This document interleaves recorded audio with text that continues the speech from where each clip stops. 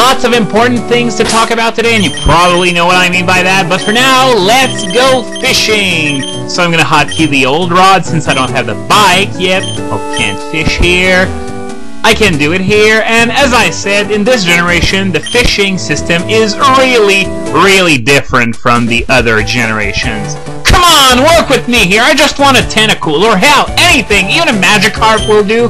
I can just kill it and move on. Come on, please.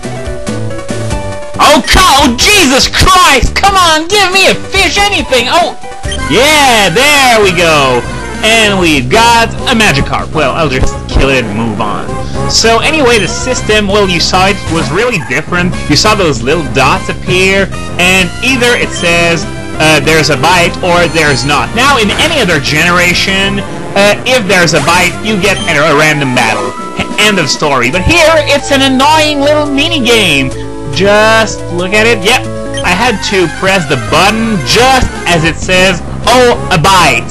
And if you press the button at the right time, and you don't have much room for error. If you press the button at the right time, then you either be thrust into a random battle, or if you're using the good or super rod, you're gonna have to do the same thing over and over and over again, because the higher the rod, the harder it is to pull something out of the water, according to this little mini game anyway, and it's really annoying. Come on, come on.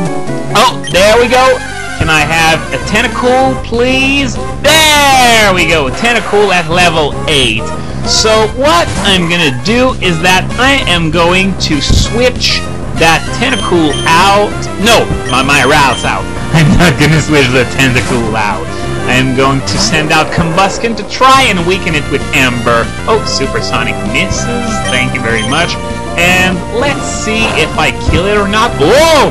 Still got half of its health remaining. Now I'm not gonna try another Ember because it might kill it.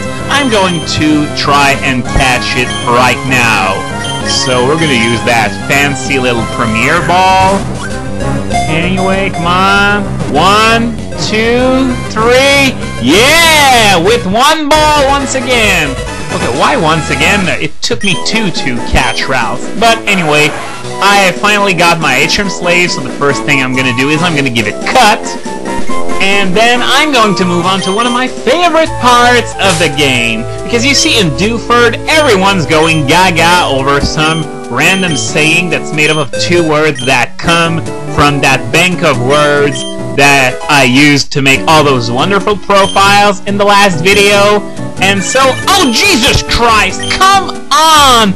I really wanted to be done with this after finishing Crystal, but it looks like it's back for another round with a vengeance. So, yeah, the thing... Oh, Natural Ball, yeah. This could be a double entendre for something else, but really, we're going to transform it into something a little more explicit. But first, we're just gonna check out what he says if I agree with him. But if you don't agree with him, then you have the choice to change the saying to something more to your liking. So what we're going to do is that we are going to give the entire town of Dewford a hentai fetish. So to do that, we're going to write in adult anime. Adult anime. And everyone's going to repeat adult anime over and over and over. That reaction is quite interesting, but it doesn't beat what I'm going to show you in that house at the top of the screen. Everyone's going to be talking about adult anime and how hentai is so friggin' awesome. Yep, the Dewford Hall. This is where you want to go if you want to hear about hentai. I can't imagine what life would be like without adult anime. Oh jeez. There's a deep link between adult anime and digital. Well, yeah, you can find adult anime on the internet, so welcome to the digital age, boy. And this little girl's into hentai too. Oh, just great. I'm teaching my Pokemon about adult anime, but it's not going well. Well, first you gotta put them in a daycare center. You might want to try that first. This whole business about adult anime, isn't there a TV show on it? Well, probably in Japan, since this place is based on Japan. Oh dear God, I collect adult anime. Oh my God.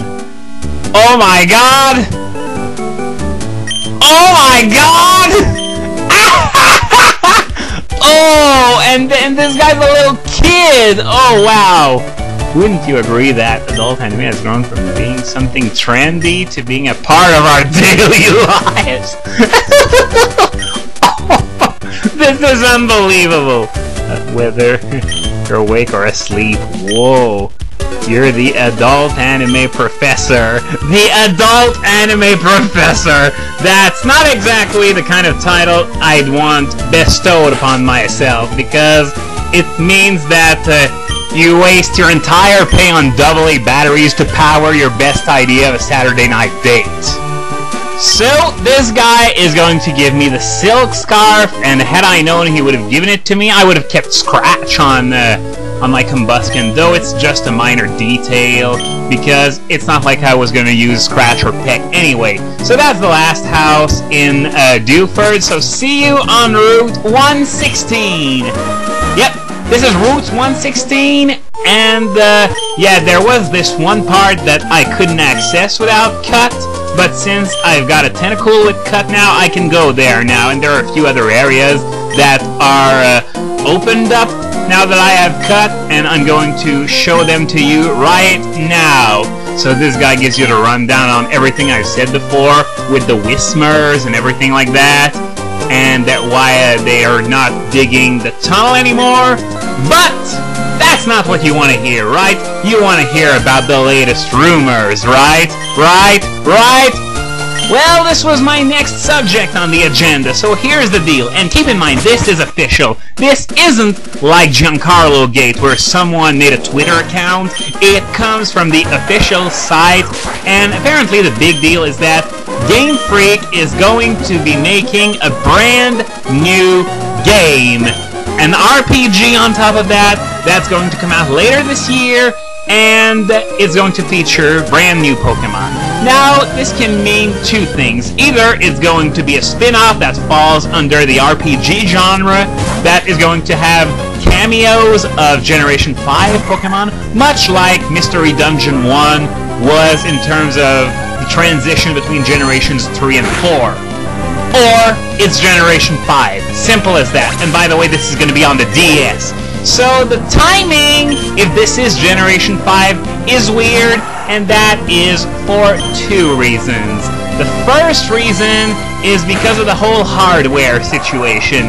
If they're coming out with Generation 5 this early, we were expecting it in 2012, along maybe the DS's successor, but it might actually come out in 2010 if this is true. So the thing is that maybe the DS's successor isn't going to come out for at least another few years, maybe even beyond 2012.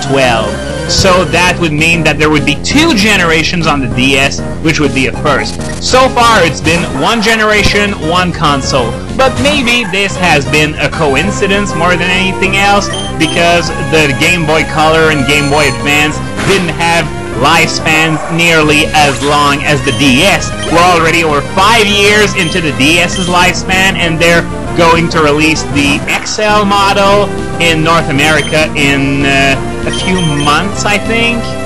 So anyway, they probably learned from the Game Boy Micro debacle, and they're probably going to keep the DS's successor for maybe even beyond 2012, as I said. And why not? The DS is still going really strong. It's kicking ass and taking names. That, and I can't imagine a new handheld coming out smack in the middle of a generation. So it's probably going to take another few years. That is, if it's Generation 5. If it's just a spin-off or something like that, all bets are off for that.